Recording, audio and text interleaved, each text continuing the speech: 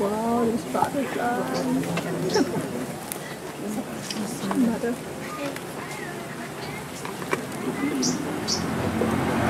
Yeah, so what we're witnessing now is the exchange of the ring.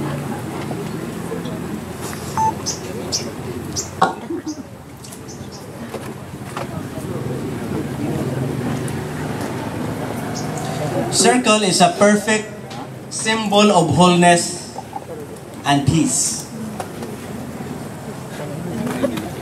It represents the boundaries beyond which spatial nature of a particular relationship does not extend. These rings are the couple's token to give to each other as a covenant. In giving and receiving of these rings, Dewayne and Lovely, you acknowledge that your lives will be joined together in one unbroken circle.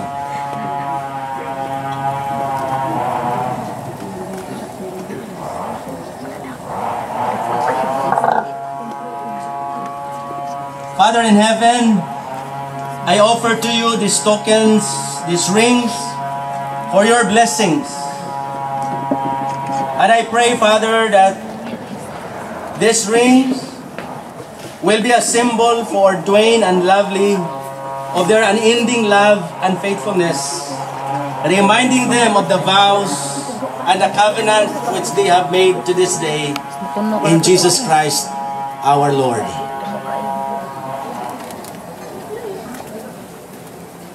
Dewayne, please accept this ring and then put that into the ring finger of Lovely. As you repeat these words after me.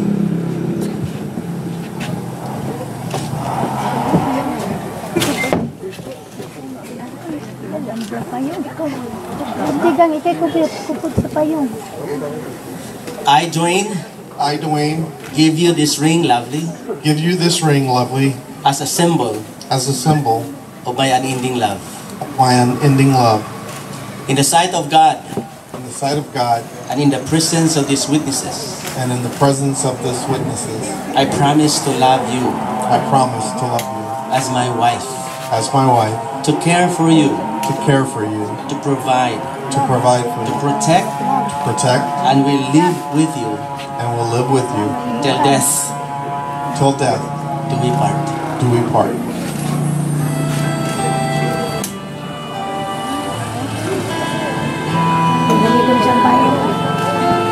Lovely, please hold this ring and place that in the ring finger of Dewayne as you repeat these words after me.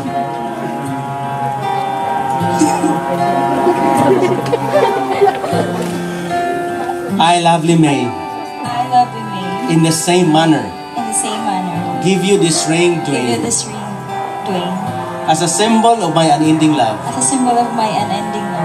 in the sight of God, and in the presence of these witnesses, I promise to love you, as my husband, respect you, serve, honor, and live with you, till death do we part.